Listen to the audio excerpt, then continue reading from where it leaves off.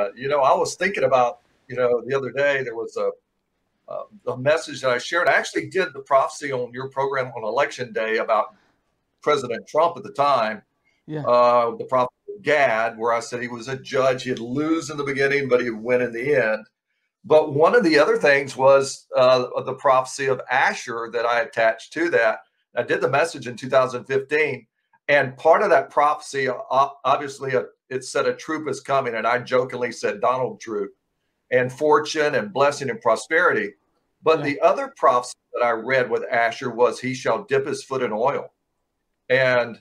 so the thing that Trump did was open it up. He dipped his foot in oil. He released the oil Yes, he did. reserves of America, became the number one producer in the world. Now I said this in 2015, and now as we shift over to the next vision, you have one of the major stories that's being covered is the fact that oil now is being shut off.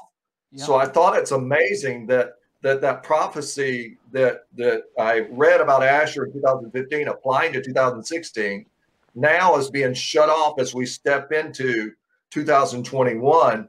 And by the way, one of the things I said about 2021 is, there is that connected uh, vision of Agenda 21 that the United Nations had.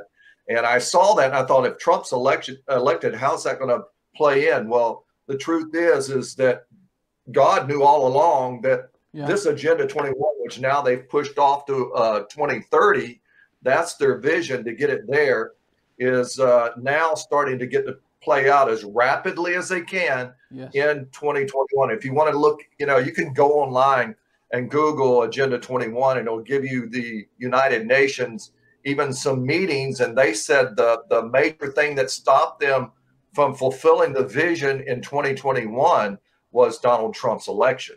They said that threw a big cog in the wheel and stopped them from going there. But Yeah. Agenda 21 is now back on the docket, and the oil aspect of it is done. But what you're seeing in America, Philip, and this is what I said in 2019, that 2020 would be a multi-generational. People asked me what that meant by multi-generational. I said, decisions are going to be made. It's a vision decision year, goes into 2021. So we're making decisions that have multi-generational Yes. ramifications. It's Yes. a decision year still. And what the tension that people are feeling in America and have felt even back in 2019, which I said would be a year of wrestling. One of the things that I used the story of Naphtali, one of the tribes, the tribe of Naphtali, his name means wrestling.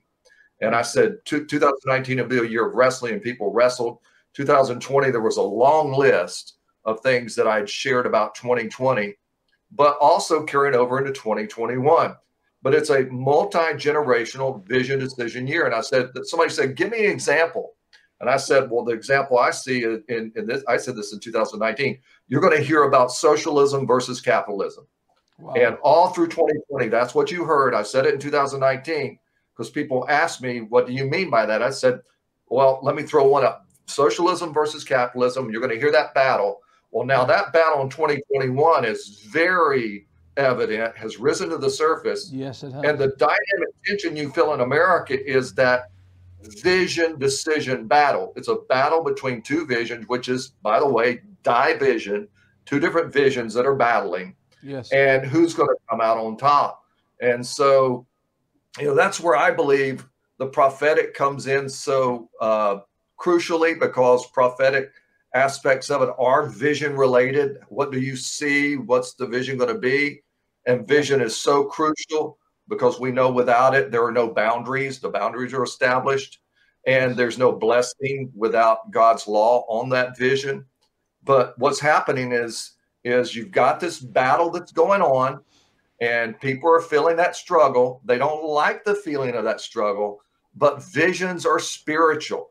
They're Yes. spiritual in nature, and they reveal. I share this with our church that all decisions are made upon vision, and that those decisions reveal our viewpoint in life. That's the way we see things, Yeah. and something the Lord gave me a long time ago is that points of decision are holy.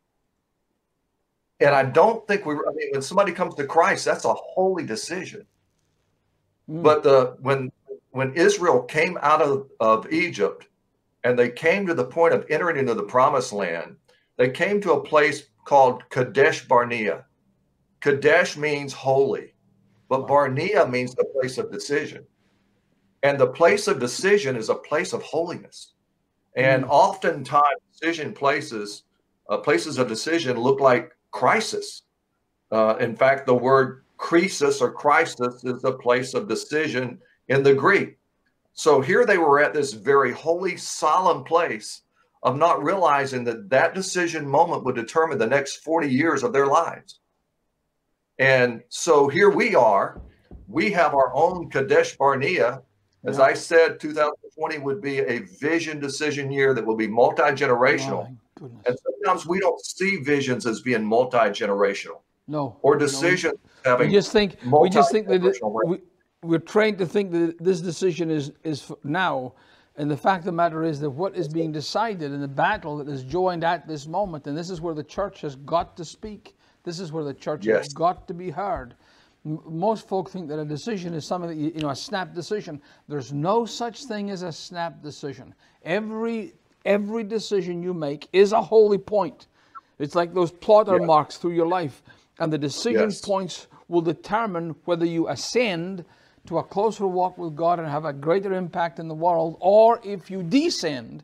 And I think that the decision points that are being made as we speak in this country are descending decision points.